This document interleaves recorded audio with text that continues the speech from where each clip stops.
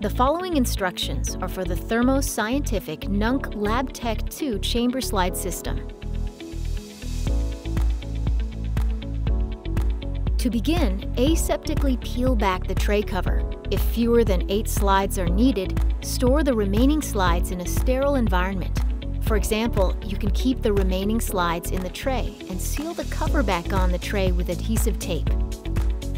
Thermo Nunc Lab-Tek II chamber slides are made with treated glass for optimal cell attachment. The CC2 glass surface option is positively charged and suitable for culturing neurons.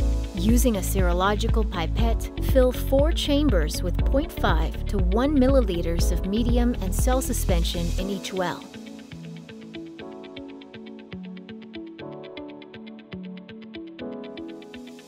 Then replace the cover.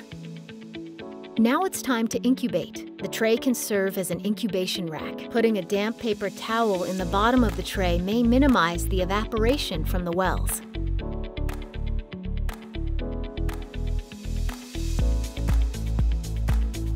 Once incubation is complete, remove the slide from the tray and discard medium. Before staining is performed, you can remove the chamber from the slides. To remove the media chamber, place the black slide separator tab side up on a flat surface. Insert the chamber end toward tab in between key prong channels. The slide should now be resting flat on the separator, enclosed on 3 sides with the superfrost writing area facing out. Holding the white key with the tab upright, slide the prongs into the separator channels, keeping the separator and key level on a flat surface. Apply steady inward pressure using the separator and key tabs until the U end of the prongs is flush against the media chamber. While holding the separator and key firmly to the flat surface, grasp the media chamber by the outer side walls with your thumb and forefinger. Pull up and away from the superfrost end.